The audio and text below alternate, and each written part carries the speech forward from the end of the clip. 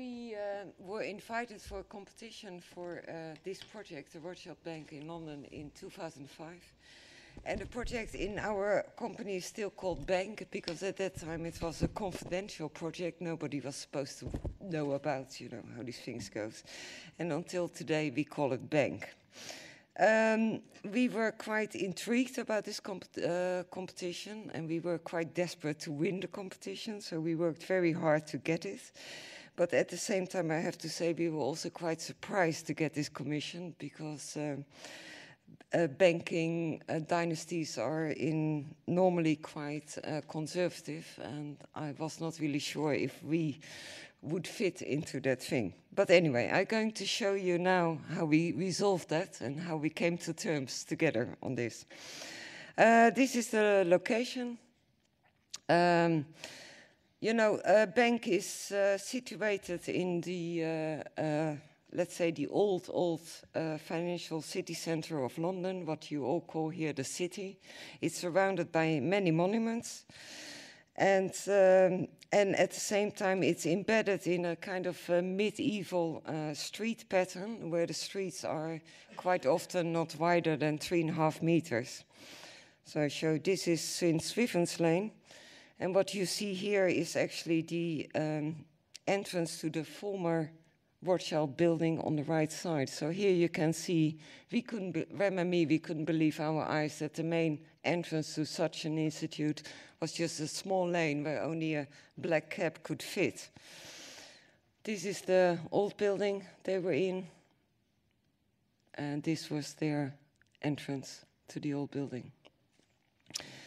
The family is, it's a Jewish family. They came from Frankfurt. This is the house where they started their business. It was called as Rothschild, and therefore the name Rothschild, in case somebody speaks German in here. And he decided that his 5 sons would be sent into Europe to develop business. And here you see the map to the cities where he sent from Frankfurt all his sons. And Nathan was sent to London to start setting up business there.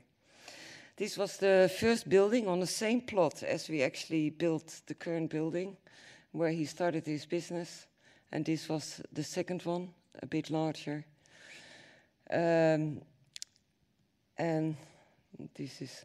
But meanwhile, of course, it's quite a large company with settlements all over the world. It's not like they own the whole countries, but the red dots represent. I don't want to impose that tonight. But anyway, the red dots imply where their offices are. And their main headquarters is still in London. So here you see what happened over time. The organization grew so much that they didn't fit in the building anymore in St. Swithin's Lane. And they had to lease a lot of buildings around that building in order to deal with the amount of space that they need. And of course they had, when they gave us this project or this commission, they of course were quite tempted to get all the people together back in one building. This is a kind of indication how much the organization grew. Looking at the site, we found of course during the competition period already that there's quite a few treasures. There is a quite important church, was behind the existing building. Here in front you see the existing building and there the church. It's a Wren church, it's from the same architect as St. Paul's. This is the backside of the church, and this is the interior of the church. And this church was actually over time blocked. It once had a very direct relationship with the city, as you see on the top left image. But over time, like many places in London, it got totally cluttered and, built full-built buildings. So the whole relationship with the city and the church actually disappeared over time, including the last building that was really placed, as you can see here. Sorry, is this working?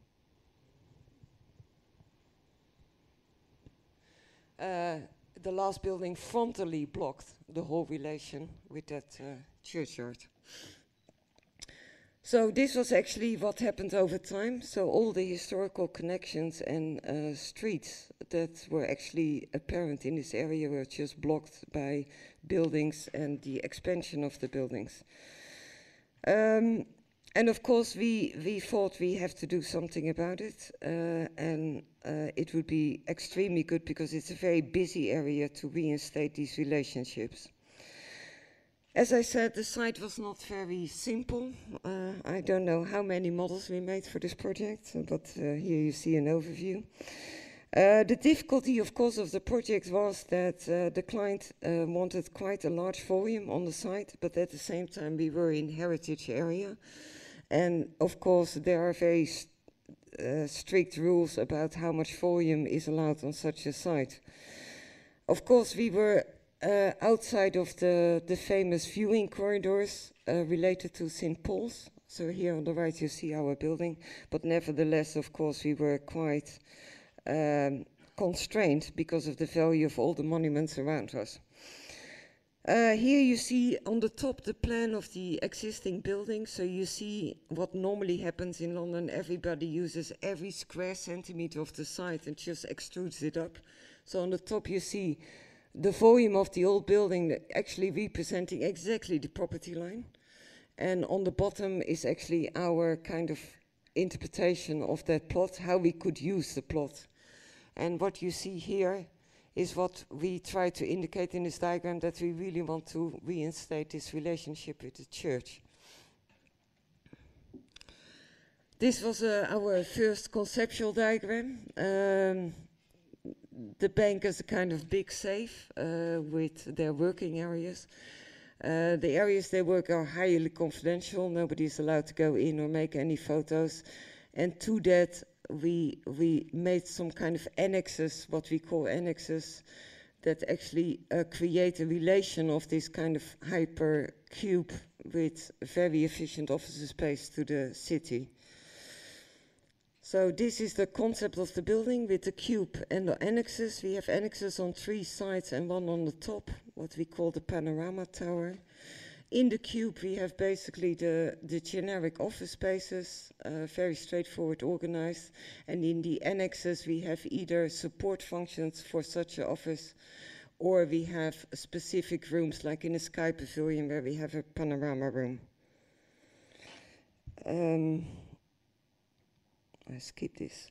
So in order to recreate this relationship from here on the left, St. Swithin's Lane and the church, we decided to lift the whole building from the ground to make that view.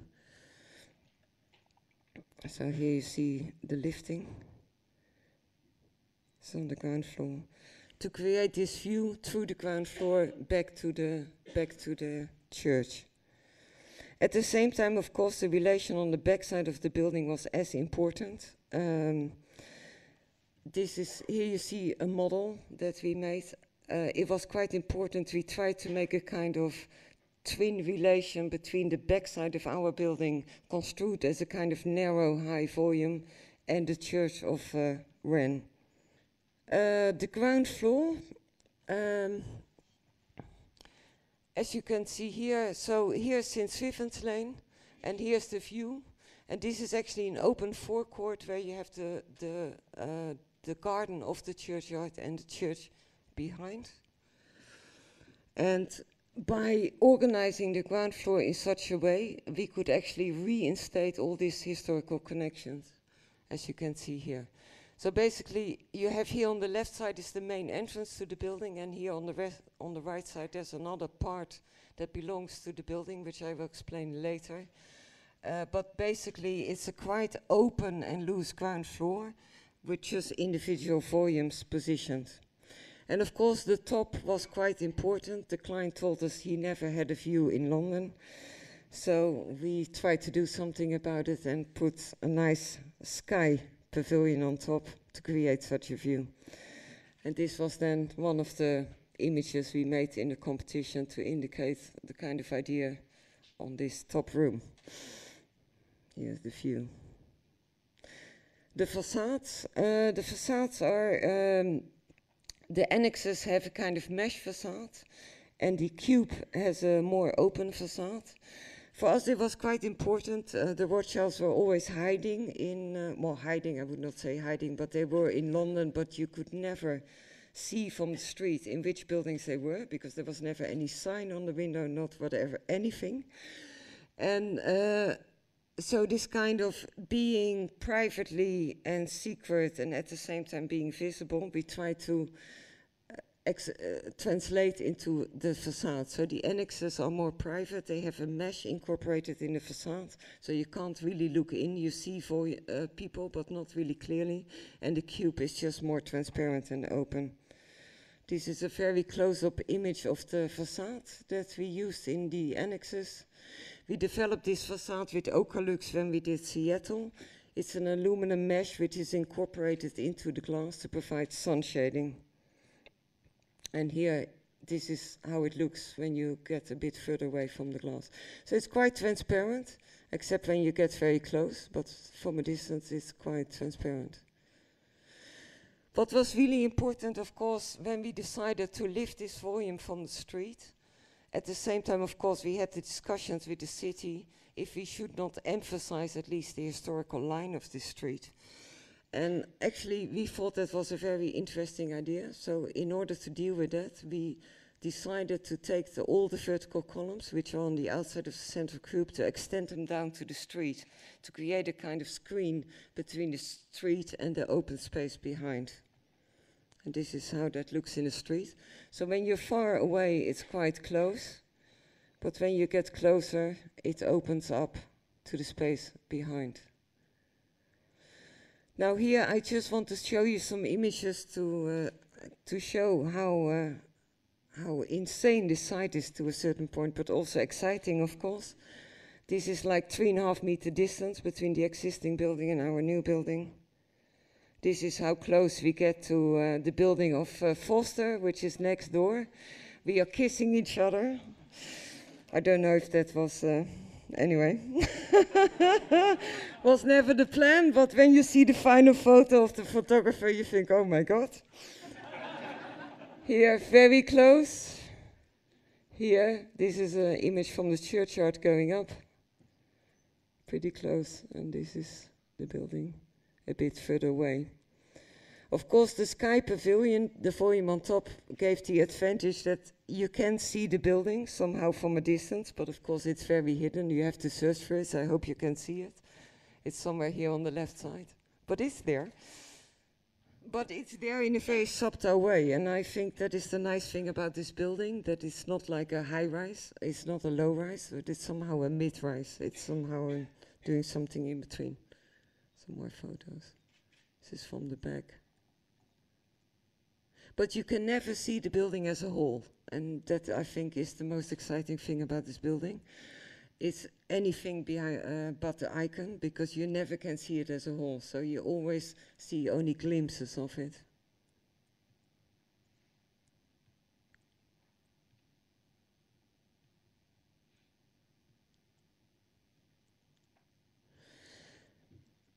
Anyway, we managed to get this building approved on this site, so we were all quite happy and sweating, I have to be honest. But of course, then we got to the construction, so I'm going to show you a few construction images, how wild it was on that site. And of course, we were quite drained by the client about liabilities in London. And I just want to show you a short story about this. When we started the project, it became quite clear that every party wall becomes a huge liability in this country. So nobody is daring to take any stone away, being scared that the neighbor might claim damages.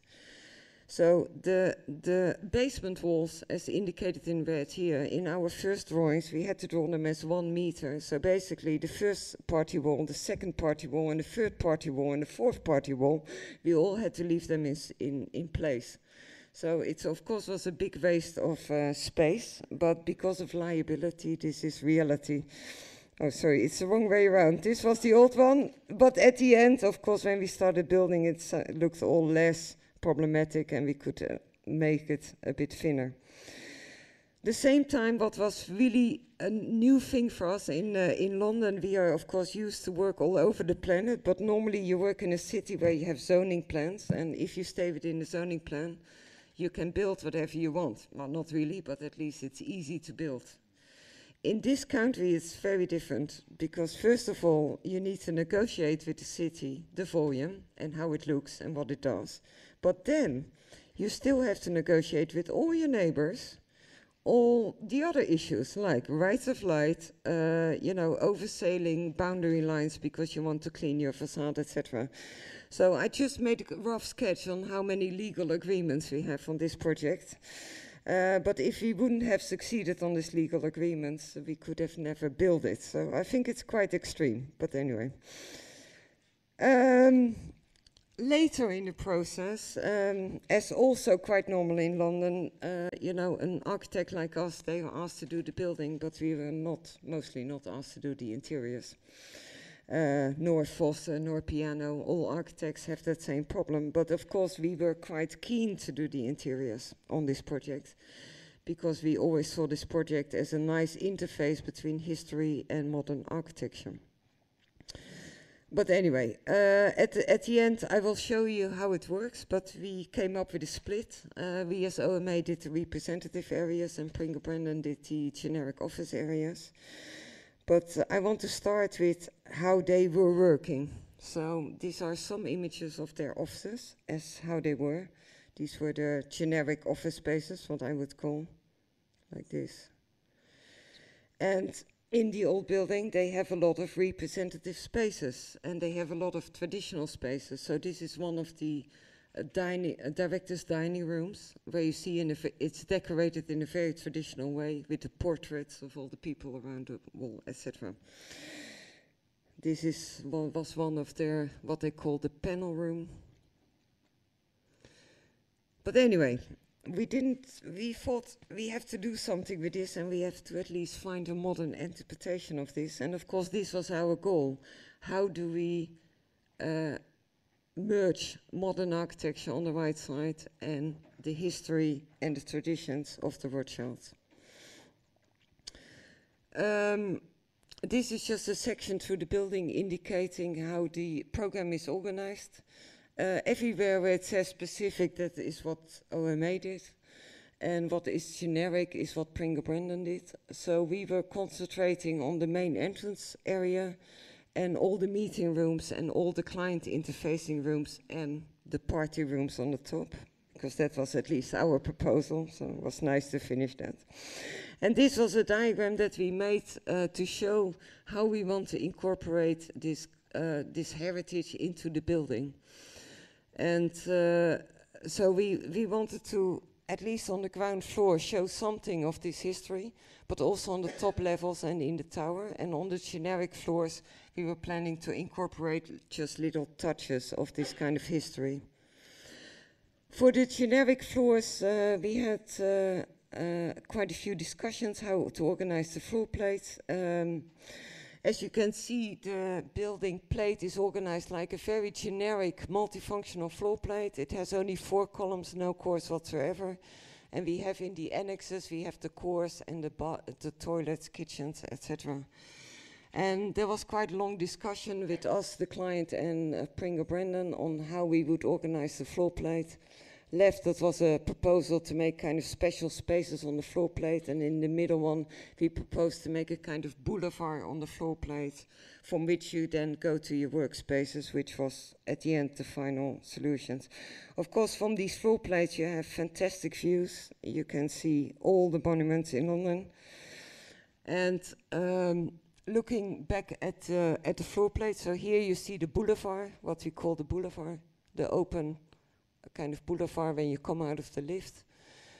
And we organized the floor plate in such a way that the people who actually are most working at their desks, which are mostly the people working on open plan, would at any time have an open view to the outside, and the enclosed offices are only organized on 2 facades. This was for them quite new, because in their old building, you know, people with a closed office, they are more important, so they take all the facades. So all the people who were working most at the desk never saw the outside world.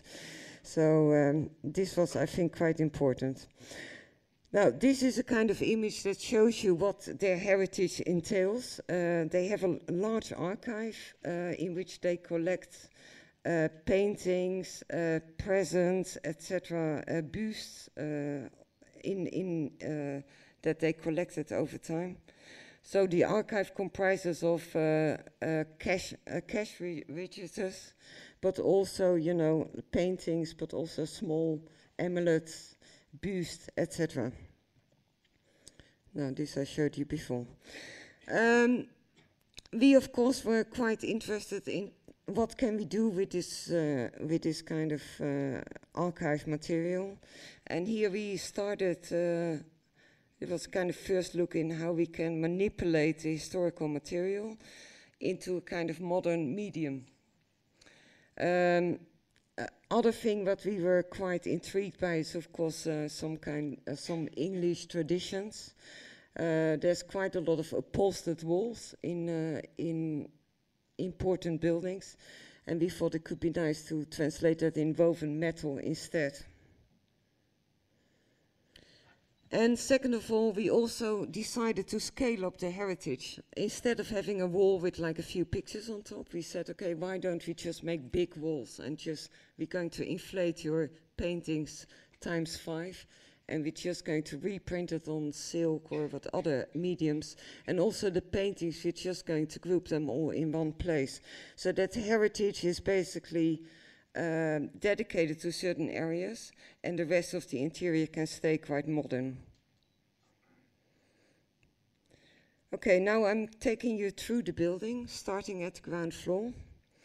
On the ground floor, we were now going back to my travertine collection. I don't think we do a building without travertine, so here again travertine. The only thing what we did here is we took this travertine story a bit further. We wanted to do the floor in travertine as well as the complete ceiling. The ceiling is about 60 meters long. Now here you see our first meetings with the client where we looked at different samples. And here we were in Italy to look at the stone. These are some first samples of the stone. And of course, what is really impressive when you're in Italy and you see this kind of big places where they cut all the stone blocks out is the size. The size, as soon as you start making it big, it becomes a lot more impressive than a little piece of stone. These are some first samples. At the same time, we also were quite intrigued by the gravestones. There are some gravestones here in the churchyard. And we somehow wanted to extend that pattern onto the travertine. So these are some first samples of that. And here you see it, how this kind of pattern of graves. There are no graves below. There were probably once graves below because there was a churchyard here. But it was just an idea of us of making that link with the church stronger than it was. Now these are some images of the travertine ceiling. So here you have St. Swithin's Lane. This is the drop-off area, travertine on the top. And here on the left you see the lobby. This is the view to the church. And this is also to show how busy it gets in St. Swithin's Lane at rush hour. The whole street is packed. Okay, back to the entrance. So beside the travertine, of course, we want to do a few more things. As I said before, the ground floor is split into two. The left side is the entrance to the main office building, and on the right side we wanted to represent the archive. So we actually said the left side should actually be more modern, and the right side of this entrance building should be more a reference to the history. Now, some of these are some photos from the archive. This is an archive that has been confiscated by the Russians, and they only got it back 2 years ago. But of course, the boxes are very beautiful. We were quite intrigued on it. Today, somebody told me it looks like it says OMA, but it's just coincidence. In their old archive, they had a reading room, which looked like this. So what actually happens is that people, researchers, come to their archive, research their history, and then they go back, and therefore they want a space like that. But we thought this looks pretty boring, and we actually decided to make this much more a kind of library in the sense, as you know it in this country. In this country, you have the most beautiful libraries in place. So that is what we did. So the library is open on the ground floor. You can look into it. Of course, we screened it slightly off, because otherwise I think if you sit there as a researcher, you feel you're working on the street. So on this glass window, we did a kind of pixelated image of the 5 brothers, as you can see here. And here's a photo of that, looking back. Anyway, this was the reference that we wanted to go back to. And this is a image of the design of this library. So the space is 5 meters 20 high, so we stack the books up all to the top. And these are some photos of the company who made the library. We made very fixed shelves, as you can see on the left. That is a sample of it. And we incorporated in the shelf the kind of retractable pieces, but also the lighting fixtures that you need in order to see what you're reading, but you see there on the top. And this is an image of the library when it was just finished, but not completely. The books are still missing. And this is an image from the outside. On the left side, we have as any typical office. We have the entrance here, reception counter, a lounge, and then the entry gates to the lift lobby. And what we did in the lobby, we wanted to introduce something soft, and we introduced actually a curtain. And the curtain can be positioned in different ways. It can be positioned like that, but it can also enclose this whole area here in the front. And that had 2 purposes. First of all, to make the seating area in the lobby a little bit more private, but also when there's a large event on the top of the building, people can leave their coats here and then they just move up to lifts to their entertainment room. These are some images of the curtain. This curtain is designed by Petra Blaise. And here are some views where the curtain closes and opens. And here you see that it almost creates a room within a room on the left side.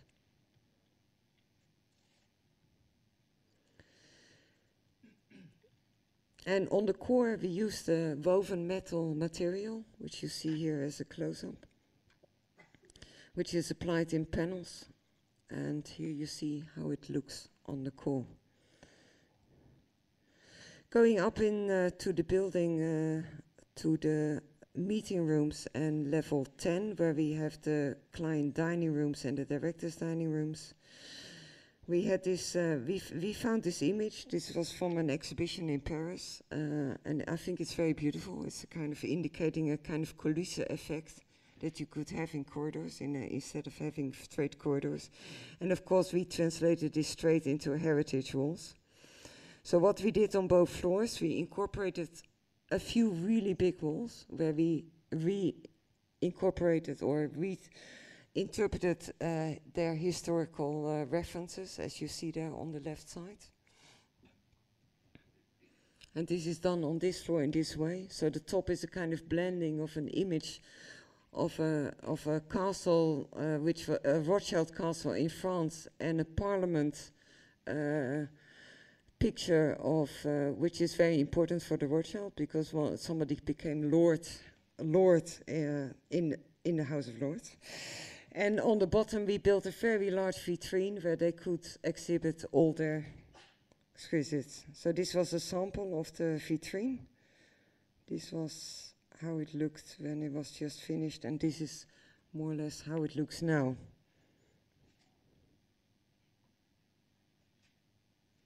These are the meeting rooms on the same level. They're quite modern. So you see there's always a very modern environment, and on one side you suddenly have this heritage wall. These are the meeting rooms. The glass looks a bit milky because we used a glass that you can make completely milky, because so you just switch on. If you want privacy, you put this privacy and then it goes completely opaque.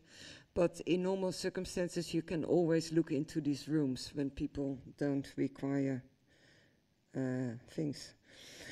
In these rooms, we made also a kind of heritage panel, a sliding there. This is Walter. Walter liked animals a lot. He's one of the Rothschild people. And there are the most crazy photos of him in the archive. Here sitting on a turtle. And anyway, some of these images we used. So we tried to translate this image into a kind of pattern. And the pattern at the end we wove into a fabric, as you can see here. And from a distance it looks like this. On level 10, which is one level higher, is the level where we have the client dining rooms and the director's dining rooms. Here we incorporated more of these walls. So here you see some references on the left side, the paintings, the timber paneling and some paintings. And this was the coulisse idea that we had, that you have the corridor and you actually have these walls almost like you're in a theater. It just tells you a story about their heritage. As I showed you before, their old rooms were full with kind of oak paneling, which we thought we should translate that in a different material. So what we did, we made a collage out of this paneling and made a new image of that, and that we engraved into metal. So this is a photo of the factory where you see these plates engraved, and here you see how it looks. So this is a very close-up photo where you can see, and this is how it looks in the corridor. It's it has a very nice effect because it is like a metal wallpaper, which is quite exceptional. I never did a metal wallpaper before. This is a very important painting. This is Nathan with all his children. There are a lot of them. And this we manipulated, and actually these are some tests where we tried to print this on silk. And these are some drawings we found in the archive from Madison Manor, and we used the architectural drawings actually to print on felt. And here you see the felting process in Germany, where the panels come out of the thing. So instead of that, we have now that. And we also hang the paintings onto aluminum wool instead of on a traditional wool. So in here you see that this level looks extremely modern and sharp, as you can see here. But then you have these kind of inserts of heritage. We also used their old furniture in here, and we thought it was quite exciting just to have the antique furniture straightforward, including their credenzas, which are just standing against the glass. And because this glass is milky, you always see a kind of shimmer of what's happening next door. Some image from the painting room. Then the roof. We had to fight quite hard to get a clean roof. Because most buildings in London, they always have the air handling units on the roof, so therefore you can't use that space. But at the same time, it's the most precious space, I think, in such a context, because it's the only space where you can breathe, it's the only space where you have a view, etc. And of course, we looked a little bit at their manners and the garden designs they initiated in connection with their manners. And but at the same time, we also, by the time we got to this design, we had so many meetings about their meeting room requirements that I thought it would be quite nice to make a roof with meeting rooms. So, and that's what we did. So it's a kind of green pattern.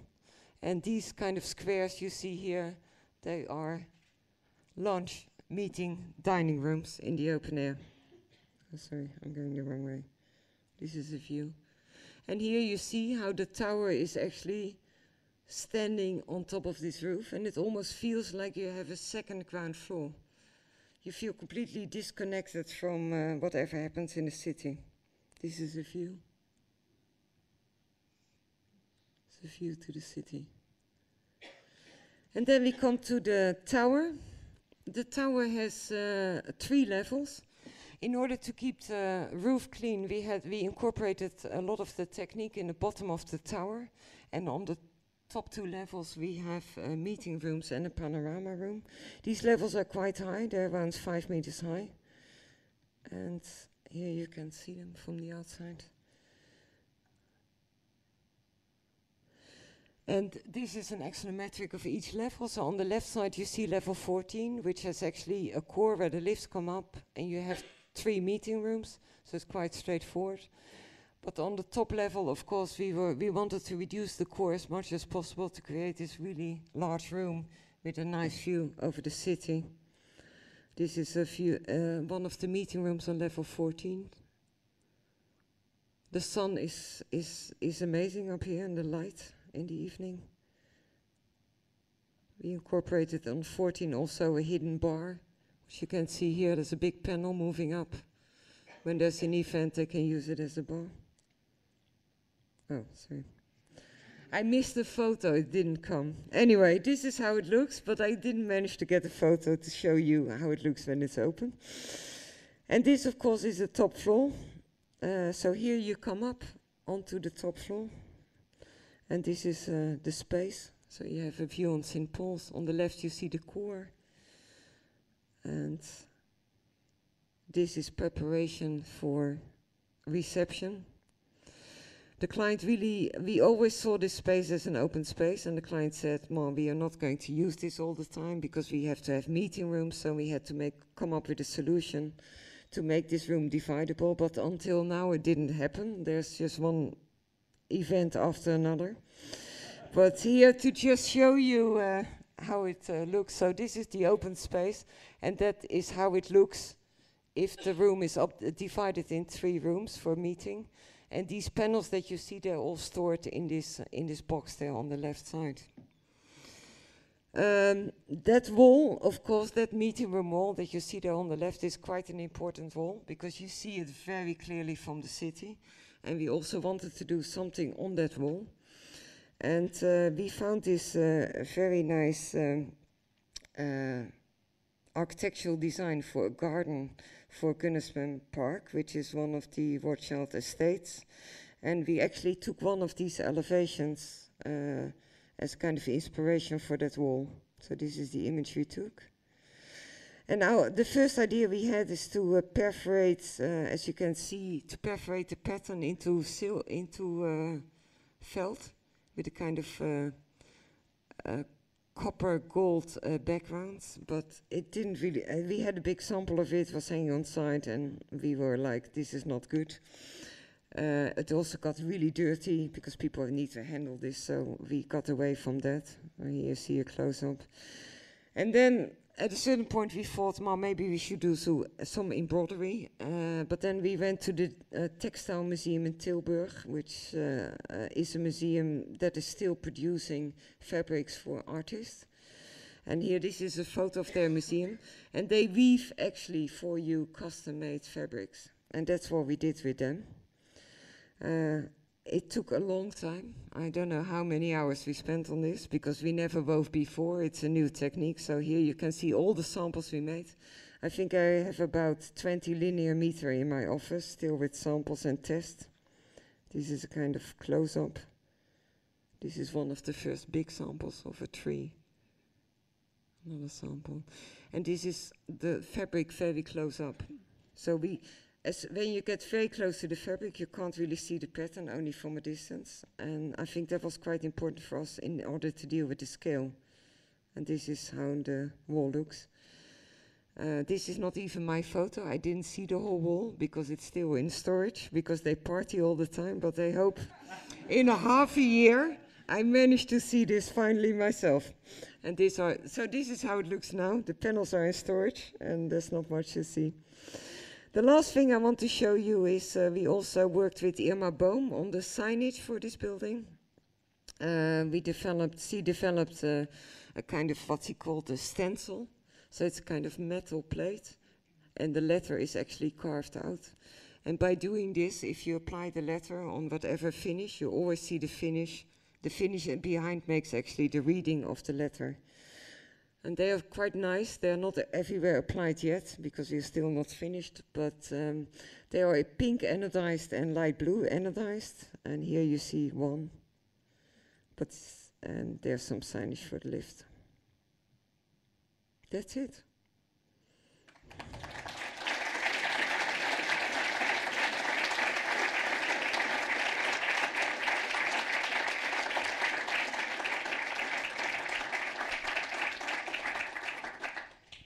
Thank you very much indeed, Ellen. I wonder if we have any questions. I do ask that you wait for the microphone. So, how were you able to convince the clients to do the interiors? Sorry? How were you able to convince the client to do the interiors? No, to be honest, we were quite scared in not getting the interior, so at a certain point I thought, you know what, I'm just going to make a whole interior proposal for the whole building and just give them a book. And that triggered it. But we did it of course at our own cost because we were so nervous not doing this interior. So we just made the design. And they were quite impressed by the book, and therefore we managed to get it. But it's quite amazing because normally when we do other buildings in Europe, we normally get the interiors and the assignment for the building in one go. And here it felt very strange. And I think it feels anyway very strange because I think the interior and exterior of building they need to go together. So for me, it was a very strange experience that this was traditionally so split and that you had to fight for it to get it. So it was, yeah. Thank you. Hi. Were there any implications of the August demonstrations, the last August demonstrations, on the decision-making regarding security or the open ground floor that you proposed? No, thank God not.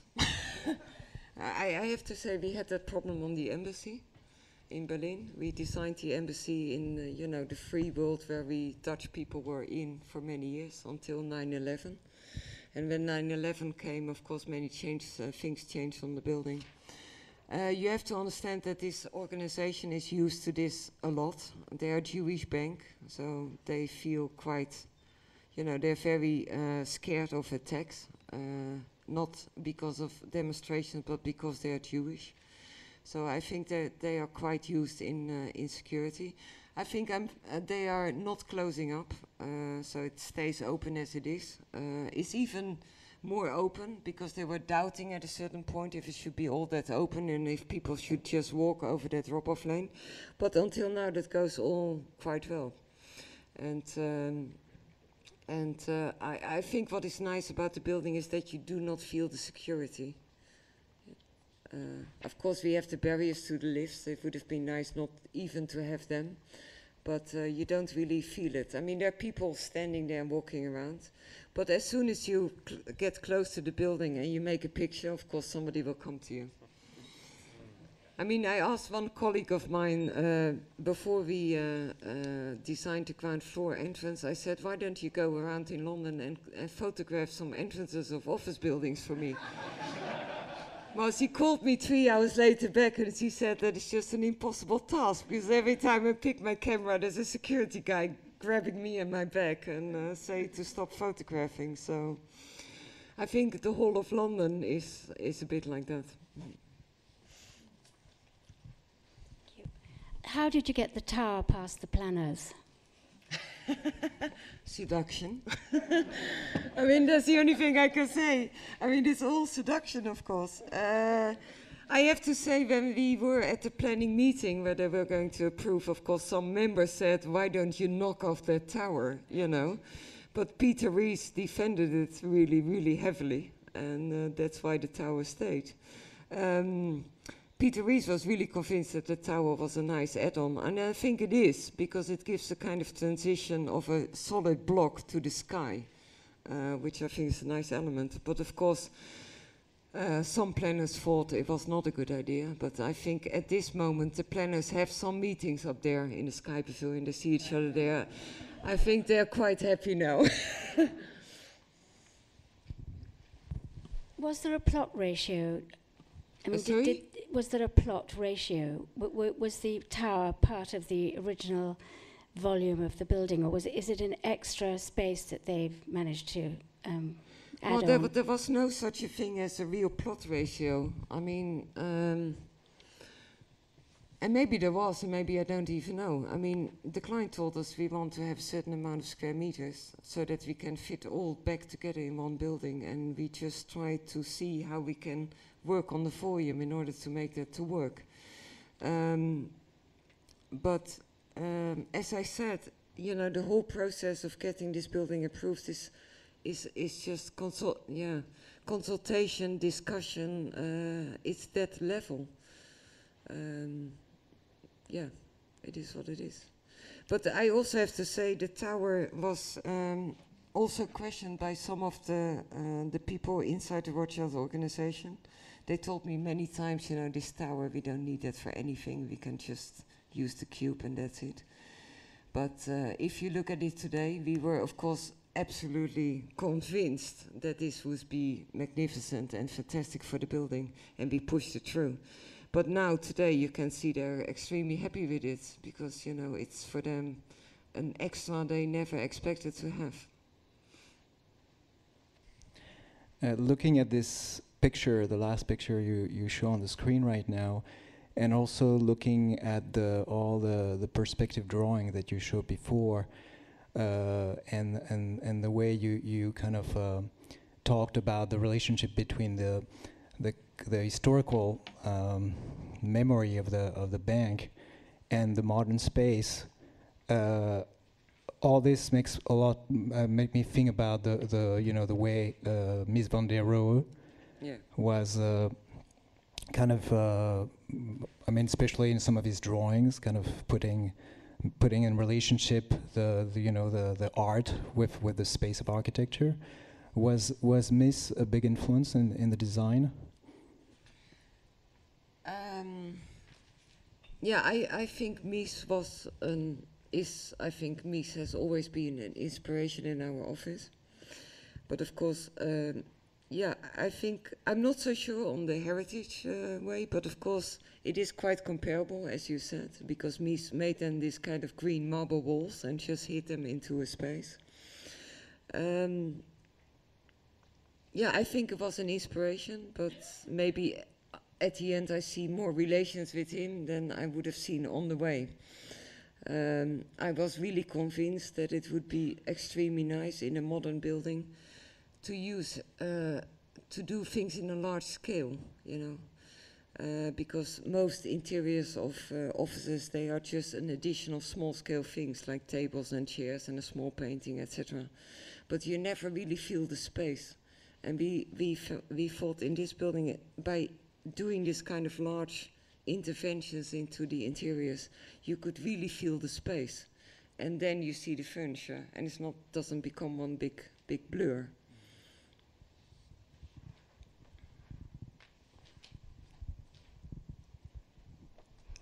Thank you. That was very, very interesting. I was just wondering, is there any design process carried from or learned from previous Casa de Musica or Magis Center to inform this process?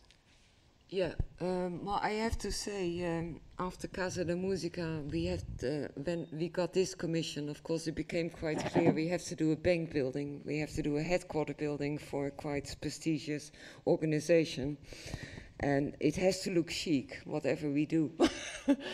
And I have to say, we had to start from a certain point of view from scratch, which was, of course, also exciting. We had to reinvent our palette of materials, we had to reinvent spaces, we had to reinvent lots of things, which is of course nice, because Casa de Musica looks like Casa de Musica, because it's in Portugal, it has a different function, it has different users, and this is a bank. But as I said, it was starting from scratch. But starting from scratch is quite good for an architect, because it pushes you to rethink everything again. Having built fairly non-standard buildings across Europe, how would you say the construction industries in these different places compare? The UK normally gets quite a hard time. Were they up to your standards?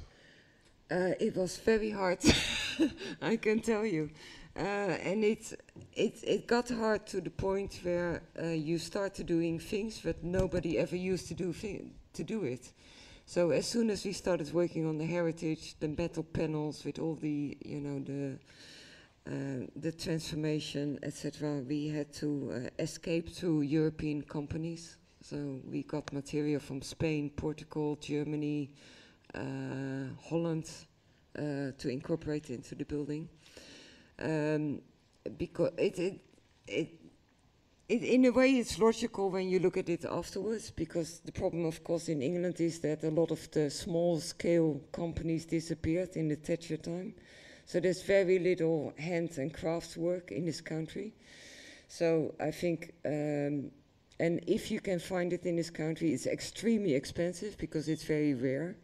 So in order to do all these things that we did and to do it for a reasonable price, because of course we were also confronted with construction costs, we had to really go to other countries, and we also had to directly source many materials from those companies instead of going to in-between companies here and try to get it.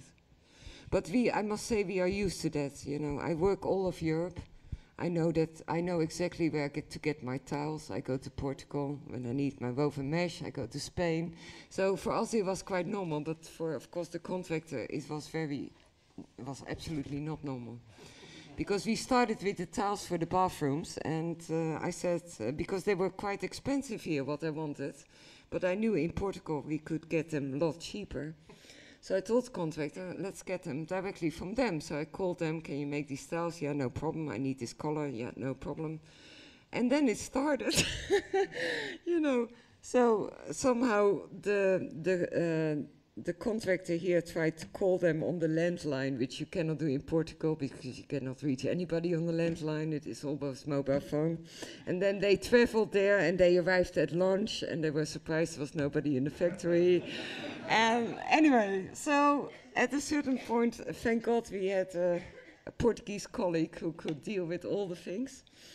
But it was a process of getting used to, also for the main contractor. We worked with the both land lease, we had to go through quite a process. But I think that is the future. I was actually quite surprised that construction here is so isolated. I mean, we are in Europe, You need to get, yeah, I'm just really surprised how that can be such an isolated industry and you're just not looking over the boundary. Anyway, but maybe it changes a few things.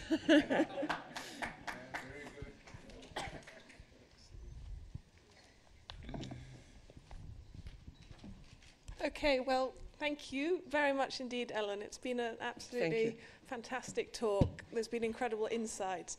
And I very much hope that you haven't been disheartened to such an extent that this will be the last realization of your work in this country. Please join me in saying thank you.